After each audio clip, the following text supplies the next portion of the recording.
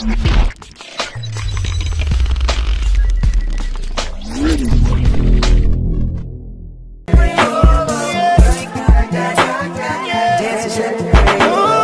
Geo News, it's Ted Allen. It appears Ubisoft's upcoming Division 2 has a release window of March 2019.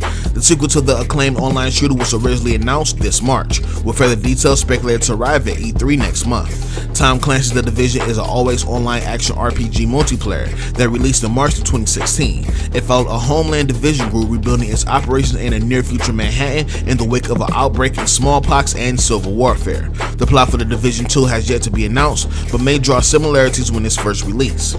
This year, Ubisoft has confirmed that 3 new AAA titles scheduled for release before next March, including The Crew 2 and an unannounced franchise title.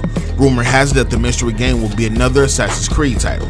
Stay tuned for more solid information concerning The Division 2. That's your news for now. Check out GamingOverdosePlus.com for the newest gaming news seen here before anywhere else. I'm Ted Allen, and you're watching Geo News Plus.